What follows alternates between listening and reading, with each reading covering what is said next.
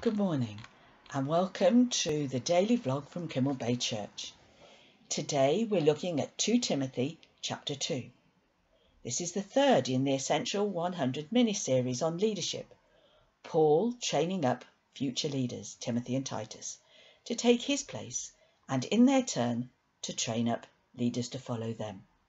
As Paul writes to Timothy in verse 2 of today's passage, "The things you have heard me say in the presence of many witnesses, entrust to reliable people who will also be qualified to teach others."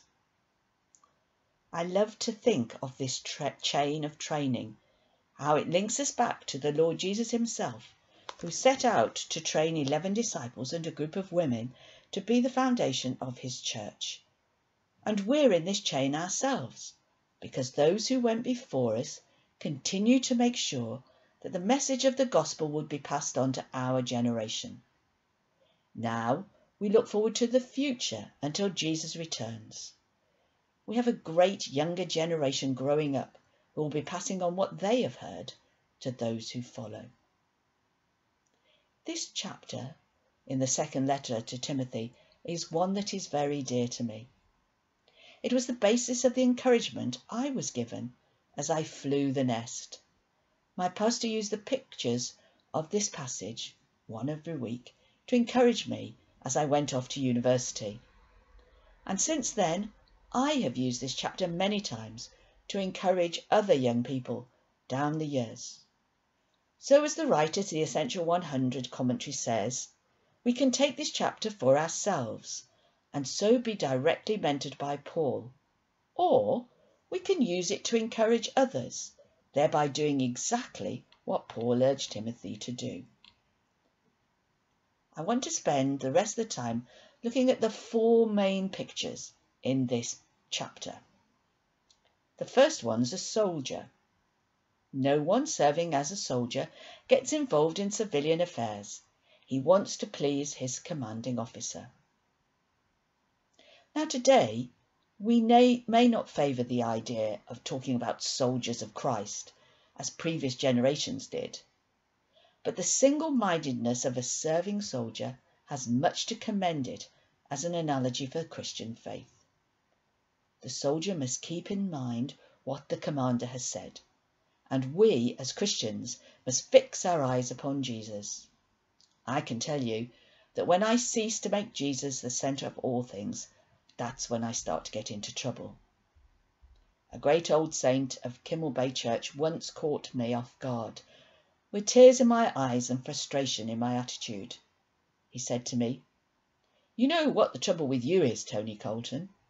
You're trying to walk on water and looking down at the waves.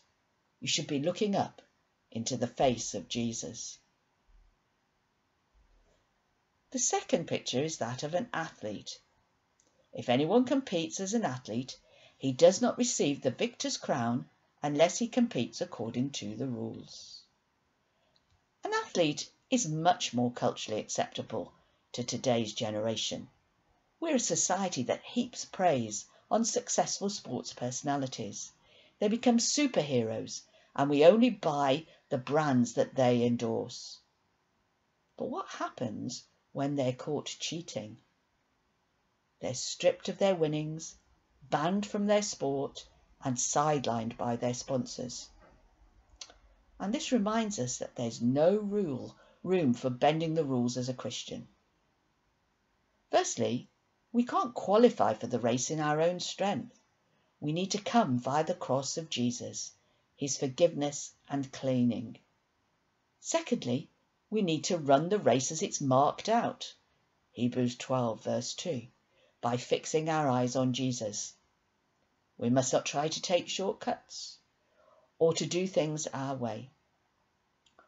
Paul speaks to Timothy at the end of this chapter, urging him to flee the desires of youth and pursue righteousness, faith, love and peace out of a pure heart.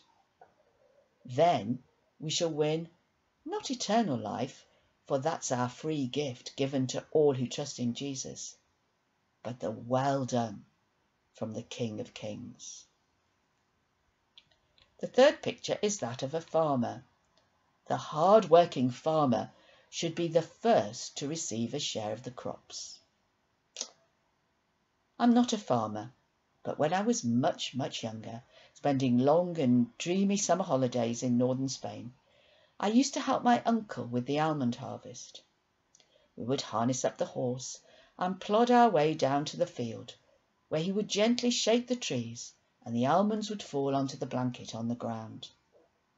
The hard work was lifting all the almonds into the baskets and taking them to the cart, always parked in the shade, so the horse could rest and be ready to haul the laden cart back home.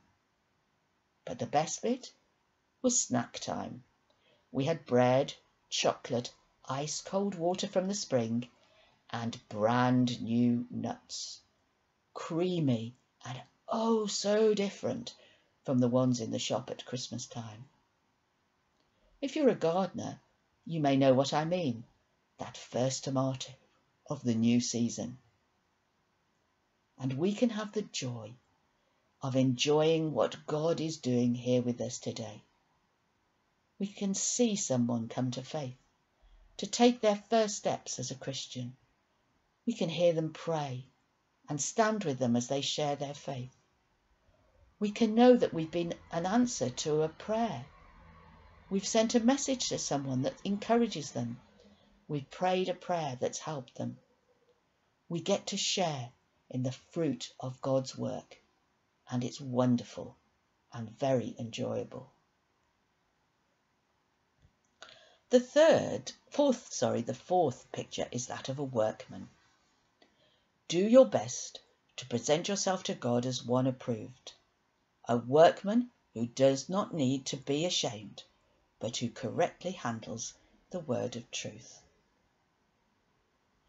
One of my all-time favourite programmes on TV is The Repair Shop. To see the broken and despaired of objects restored in the hands of craftsmen and women is a joy to behold. What always strikes me is the care they take and the appropriate tools they use to do the job. Indeed, they rightly handle whatever they're called to work upon. And we should be aiming to be good, skilled handlers of the Word of God, the Bible. Then we can see it appreciated and acknowledged by others. How do we do this?